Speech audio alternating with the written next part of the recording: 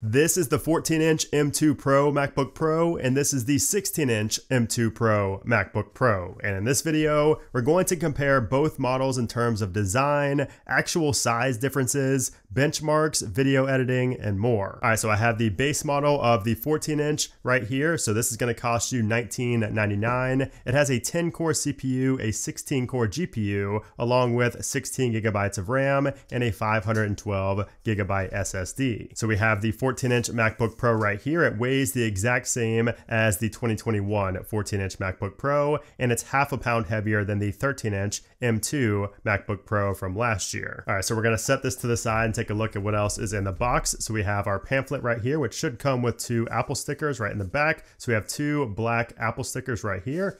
Very nice. I love that they are black. Then we have our charging cable right here and our charging block. So this is going to actually be the 67 watt USB-C power adapter. So I would recommend at checkout to add the 96 watt charger for an extra $20. It's definitely worth it for fast charging. And then also inside we have our color matching braided USB-C to MagSafe charger. So since I got the silver model, I have a silver braided cable right here. I love the fact that it's braided, just feels so much higher quality. And let's go ahead and take off the paper right here. So we do have the MacBook Pro embedded in the bottom once again, which looks really nice. Always the most satisfying part. There we go. We have our brand new 14-inch M2 Pro MacBook Pro with the legs on all 4 corners and the MacBook Pro etched into the bottom. I will open this up once we have the 16-inch model unboxed, and you can see the difference in the wallpapers on the boxes. So both of these are the M2 Pro, but we do have a different wallpaper for the 16-inch. And just picking this up, you can tell that the 16-inch is a good bit heavier than the 14-inch. You may think that it's only a 2-inch difference in screen size, but it is noticeably heavier even just when picking up the box. So the 16-inch model is $24.99, and it comes with a 12-core CPU, which was a 10-core on the M1 Pro, along with a 19-core GPU, which was a 16-core GPU on the M1 Pro, so a nice bump up in CPU and GPU for the base model, along with 16 gigs of RAM and 512 gigabyte SSD. Here we go. So we have the 16-inch model, and I did get this one in the space gray, so you'll be able to see the difference in space gray and silver. And then also inside we have our pamphlet with our same 2 black Apple stickers, the same size and everything. We have a 140 watt power adapter here. So this thing is definitely heavier than the 67 watt charger that we got with the 14-inch, but it is going to charge faster as well. And then we have our color matching space gray braided USB-C power cable here. And you can see on the MagSafe adapter right there as well, it is darker. It's color matching, which is really awesome. And let's go ahead and peel this off. You can see that space gray goodness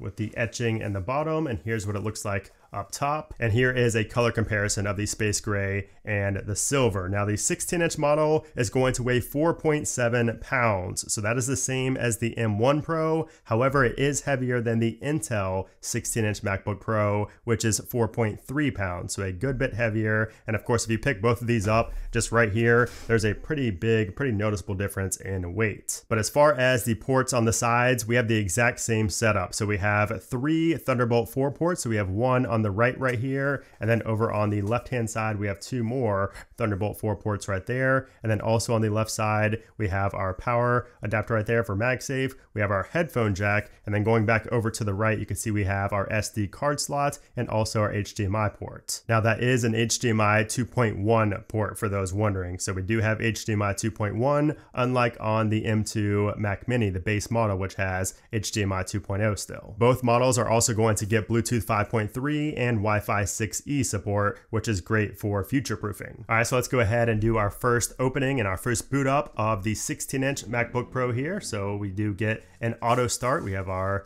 cloth on the screen we will take off, and this thing is beautiful. There's nothing like a brand new MacBook Pro. Let's go ahead and open up the silver 14-inch model here.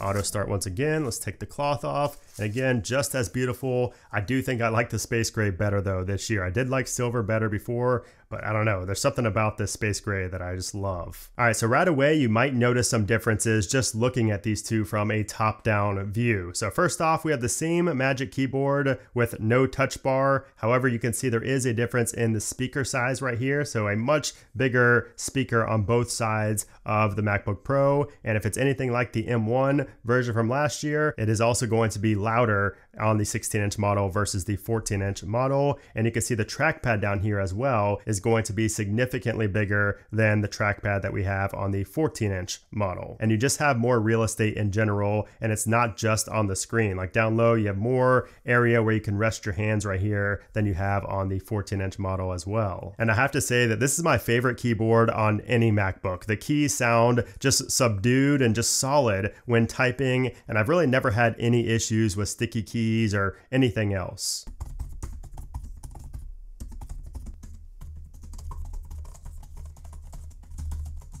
All right, so we just finished setting these guys up. Now I want to talk about the display before we go any further, because that is going to be obviously one of the biggest reasons you choose either the 14-inch or the 16-inch model. So 16-inch model is going to have a 16.2-inch Liquid Retina XDR display with a resolution of 3456 by 2234. Meanwhile, the 14-inch has a 14.2-inch Liquid Retina XDR display with a resolution of 3024 by 1964. And both have the same max brightness. So we have a 1000 nits of sustained brightness and 1600 nits peak brightness when watching HDR content. And of course, both sizes also have that 120 Hz ProMotion display. And then as far as the FaceTime camera and the built-in microphone, you can see and hear how that sounds right now. So I am recording this from the FaceTime HD camera, and I don't have an effect on, but I can turn a video effect called Portrait on, where it blurs out the background, as you can see right there, but we do not have anything like Center Stage where I can move around and it keeps me in frame. Unfortunately, we don't have that on the MacBook Pro, but you could hear how the quality is from the built-in microphone. It's not bad. So the built-in microphone that you just heard is the same one that we had on the previous generation that is considered studio quality. So it has a 3-mic array with high signal to noise ratio and directional beamforming. I think it's good, especially if you're in a pinch and if you're traveling and you don't have an actual microphone with you. I think it's pretty solid. And then as far as the speakers go, we do have more, speaker grills right here on the 16-inch model. We have a bigger space, so you would think that it's going to have, something bigger on the inside, but that's not the case. We have the same high fidelity 6-speaker setup with force canceling woofers. So it sounds great. The 16-inch model is louder. I did just confirm that, but it's not by much because obviously we have the same, sound system inside. We just kind of have more room for that sound to come out on the 16-inch model, so it is going to sound a little bit louder. The bass is also very solid. It's the best bass I've heard from any, MacBook or any type of computer, even the iMac. It sounds better than the iMac in terms of bass. Now, when it comes to the battery life, we do get a 1-hour increase this year. So the 16-inch model is going to have 15 hours of web browsing or 22 hours of Apple TV movie playback. The 14-inch model is going to have 12 hours of web browsing with 18 hours of Apple TV movie playback. So a nice increase there on the 16-inch model. Of course, it is bigger, a bigger battery inside, so you are going to see those battery life gains. And then finally, let's go ahead and do some benchmark testing. So I'm going to go ahead and get downloading all of my benchmark tools, and I am going to also download Final Cut Pro and do a video export test. All right, so we're currently doing the Blackmagic disk speed test, and I'm doing a 5 GB stress test here, and it seems like the 16-inch model is sustaining longer, and it's probably due to the improved or just the better thermal management in general inside the 16-inch model. We have a lot more room to work with in there, so you can see that the write speeds are consistently over 3000 or right around 3000,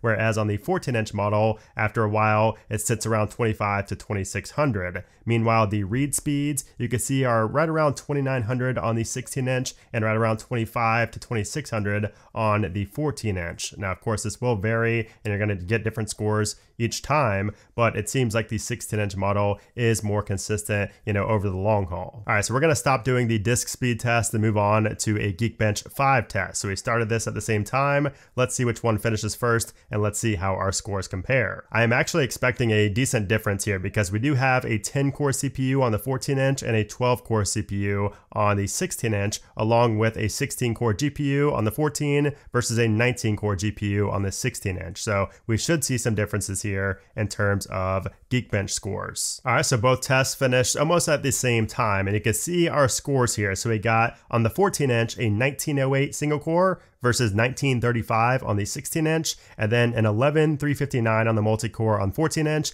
and a 14576 on the multi-core on the 16-inch. Now I also want to test out the GPUs with OpenCL, so we're going to run a compute benchmark here to test out the GPU, since again we do have 19 cores versus 16 cores. All right, so the 16-inch finished first, and it had a score of 4477 versus 39466 on the 14-inch, so quite a difference there. Now let's switch it over to the Metal Compute API here, and we're going to keep it on Apple M2 Pro. Let's go ahead and run this again and see what the scores look like for Metal. All right, so this one's a little bit closer. So we scored a 46,645 on the 14-inch and a 50,616 on the 16-inch. Now let's move over to our Cinebench test, and this one should be pretty interesting. So we are going to test out the CPU on both of these, and you can see 10 cores versus 12 cores. We're going to start with a single core test. All right, so we just finished up the Cinebench R23 test, and you can see we have quite a big score gap between the two. So first off, on the single core, we had a 1609 on the 14-inch and a 1645 on the 16-inch. Not a big difference, but in multi-core, we have a pretty big difference here. So on the 14-inch, 11701 versus 14692. And you can see the MP ratio is 7.27 versus 8.93. And that is just the difference between the multi-core and single core scores. And then the final test is going to be a video export test with Final Cut Pro. All right, so we're going to take this 25 gigabyte clip from my SSD and put it into the timeline for both of the Final Cut Pro projects, and we're going to put some effects on it and then export it and see which one can export it quicker. We just finished exporting, and we finished up on the 16-inch first, of course, at 9 minutes and 8 seconds, and then on the 14-inch model, we exported in 9 minutes and 40 seconds. So really not a massive difference when it comes to H.264 4K video exporting, which is what most people are going to be doing on these machines anyways. I think really the only time you're going to see the 16-inch really thrive is for like maybe something a lot more intensive, like an 8K, video, or maybe a ProRes RAW video or something like that. So now what are my final thoughts on the M2 Pro MacBook Pro? And I would have to say that I'm kind of surprised that the real world performance was not as significant as the benchmarks made it seem. What I mean by that is that the performance overall in the 14-inch and the 16-inch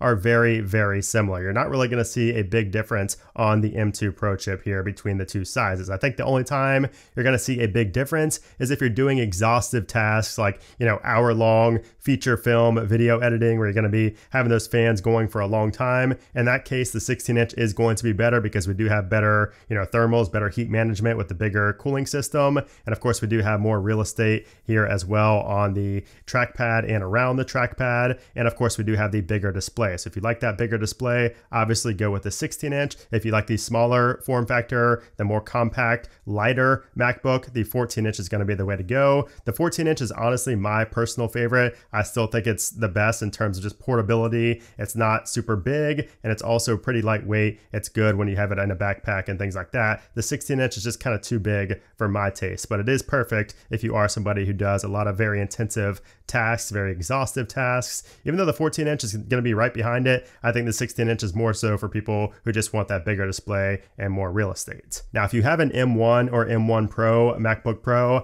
I would say that you probably should not upgrade to the M2 Pro MacBook Pro. Now, the M2 Max, maybe. We'll talk about that in a later video, but I think that this is mainly going to be an upgrade for those that are still on Intel MacBooks, or just those that are looking for their first MacBook Pro purchase. But stay tuned for more coverage on the M2 Pro and the M2 Max MacBook Pros. I will be doing a lot more coverage and a lot more testing on these devices, and I will give you guys more of a review after a few days, a few weeks, and even a few months after using these devices to see if my opinion has changed, because I'm sure it will. This is just my overall first impressions video. But anyways, I hope you guys enjoyed this video. If you did, I would appreciate if you gave it a thumbs up. Also, make sure to subscribe for more MacBook and Mac Mini coverage coming very soon. But anyways, guys, thanks again for watching, and I'll see you soon.